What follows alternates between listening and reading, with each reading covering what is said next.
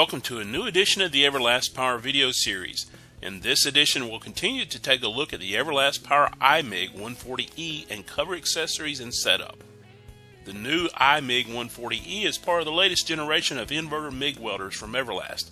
As mentioned last time, this Inverter MIG welder operates on 120 volt power and is capable of holding up to a 12-pound roll of wire. For a 120 volt MIG, it's not short on capability, and it comes with a complete complement of accessories so that you only need to supply the wire and gas to start welding. Of course, the unit comes with a MIG torch. This is a Trafomet Ergo Plus 15. This MIG torch is one of the nicest quality MIG torches you'll find on the market in this class of MIG. Current models feature torches that are 6 feet in length.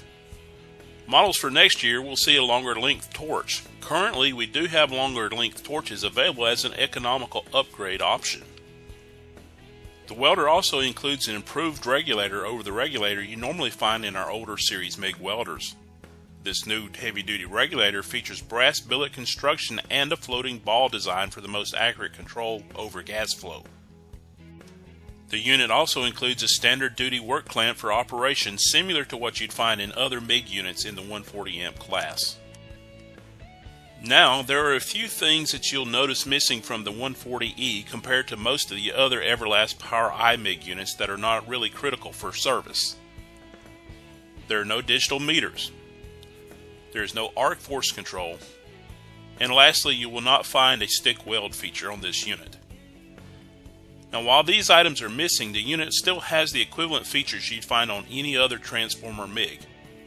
The unit is capable of flux core operation with the optional flux core drive rollers. Completing the required connections for the unit to operate is quite simple, thanks to the quick connect fittings on both the torch and the work clamp. To complete the connection on the torch, simply line up the Euro quick connector so that all the parts mate together with the socket. Give a slight push to engage the torch and snug the plastic collar down finger tight only. For the work clamp connection, simply line up the locating tab on the connector, insert and twist until it is locked in.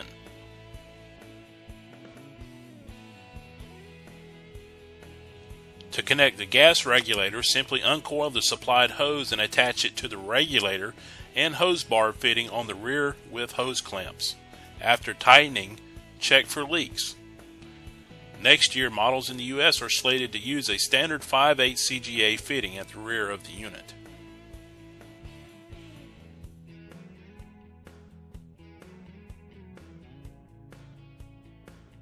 In order to load an 8-inch spool of wire, remove the thumb nut that serves as the spool tensioner, then remove the underlying spring. Next, remove the outer support collar. Note that the collar is divided with a ridge and it has a shallow side and a deep side. Load the spool with the wire coming off from the bottom. When feeding, the wire should rotate clockwise.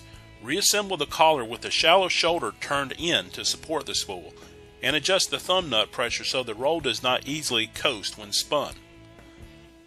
If you're installing a 4-inch roll, make sure the deep side of the shoulder is turned in to center and sandwich the smaller roll.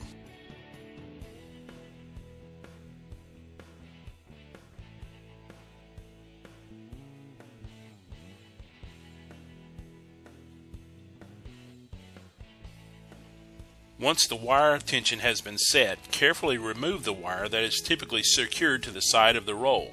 Do not allow the wire to despool. If necessary, place your free hand directly on the wire during the process to prevent the wire from decoiling from the roll. Trim the wire so that it is straight and will feed into the wire feeder. The wire should start smoothly into the flexible pickup tube on the wire feeder. Before feeding the wire further into the gun, check and make sure the correct drive roll groove is selected. Remove the black retaining nut by turning counterclockwise, and then carefully remove the outer drive roll from the inner carrier. There is a square key that holds this in place. Once you've verified the correct groove will be used, reinstall and tighten the nut.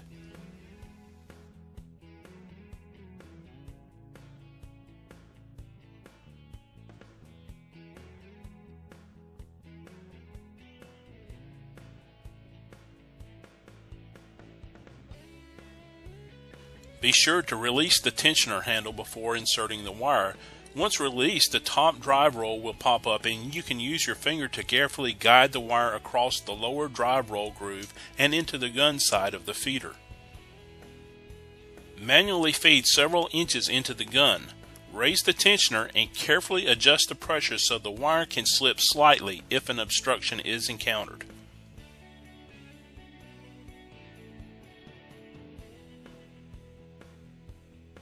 At this point, it's a good idea to double check that you've selected the correct polarity for the type of wire you are using.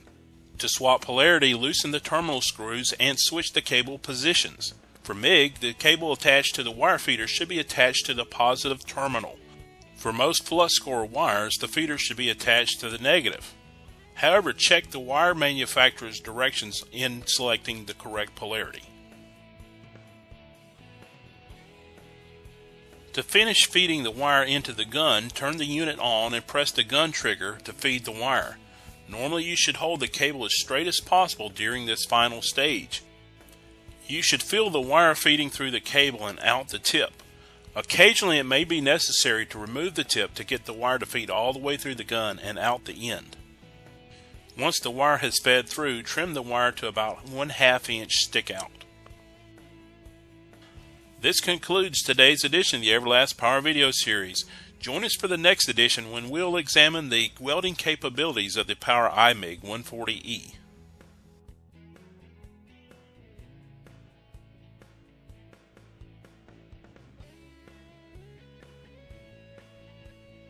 As always, if you have more questions about the product presented, call us at 877-755-9353.